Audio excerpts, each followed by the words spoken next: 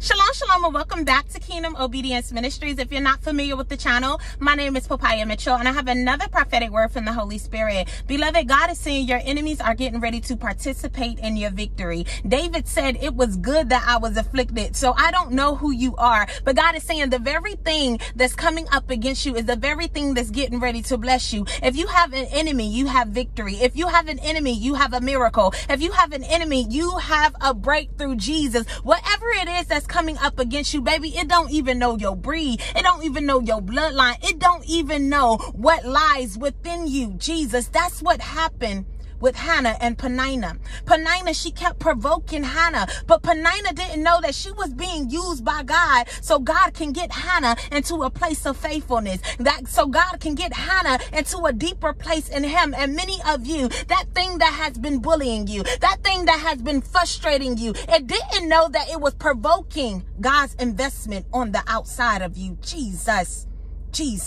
the very thing, the very test, the very trial, the very attacks, the very spiritual warfare that's coming up against you is getting ready to bless your life in a major way. You cannot kill purpose, Jesus. You cannot kill destiny. You have purpose on your life. Hannah, she had purpose on her life. Peninnah, she was birthing nothing but little puppies. Hannah, she was getting ready to birth an elephant that would change the dynamic of her generation forever. Forever. She was birthing history. That's why it took her so long. Jesus, it wasn't nothing ordinary. This thing was extraordinary. You hear me? This thing was something that was gifted from God to her. And many of you, you feel like you have been just in a waiting period. You're like, where is God? What you're getting ready to produce in this new season, baby, it's going to make an announcement. Peninnah, none of her kids made any announcement. They ain't shake the world. They ain't shake the earth. You hear me? But Hannah, what Hannah had, it did something. It was loud, baby. It wasn't nothing quiet about her blessing. Jesus, family, don't look at the attacks. Don't look at the tests that you're going through, the situation that you're in right now. Stop looking at it in a distorted way. Because whatever it is, God is saying, I'm going to use it to bless you. It's provoking you to bless you. It's provoking you to get that breakthrough out of you. It's provoking you so you can receive your miracle. Don't miss your miracle because of what you're going through right now. Don't miss what God is trying to do in your life because of what it looks like right now. Jesus, you have a blessing in disguise sitting right in your face, baby.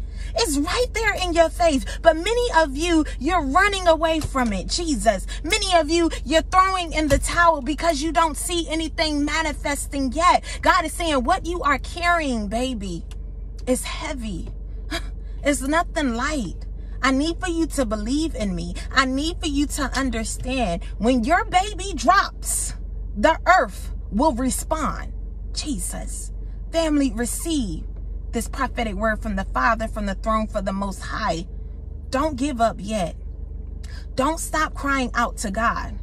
The Bible says Hannah had no tears. Hannah had no sound, but she had tears. Jesus, let your tears do the talking in this season. Let your tears be a sign of desperation that you need whatever it is that you need in this hour. Let God know. Let God know, baby. God is saying to many of you, whatever test that is coming up against you right now, baby, you need it. You need the test. You need the spiritual warfare. You need the attacks. You need that tormenting Peninnah to birth, to provoke what's in you. God wants to use what's in you. It's getting ready to bless you. It's getting ready to bless you, beloved. Hear me. It's getting ready to bless you in this hour. In Jesus' name.